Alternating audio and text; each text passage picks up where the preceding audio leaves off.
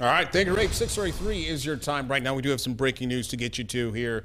Multiple people, including 2 Whitestown police officers, are recovering in the hospital this morning after being hurt in a 5-vehicle crash. A suspected drunk driver rammed into several police cruisers about 1 o'clock this morning. CBS 4's Eric Pointer is joining us live from the Whitestown Police Department. Eric, how did police say this all happened? Police tell us that 3 officers were in a traffic stop when a white sedan came and rammed into them. Fortunately, no one was outside of their car at the time. Now, I-65 northbound in that area was closed for a few hours, but it has since reopened. The 2 officers, the suspected drunk driver, and a person who was in the car that was initially pulled over were all taken to local area hospitals in moderate to severe condition. They believe alcohol was a factor because they found open wine bottles in the white sedan. We're still working to confirm who that suspect was and what charges they could be facing. Because everyone was rushed to the hospital just to check on injuries and get them the medical treatment that they needed.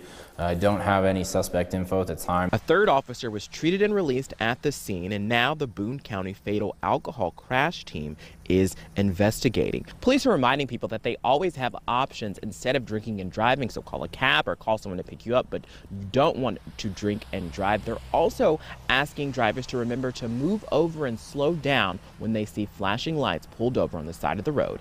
In Whitestown, Eric Pointer, CBS 4 News.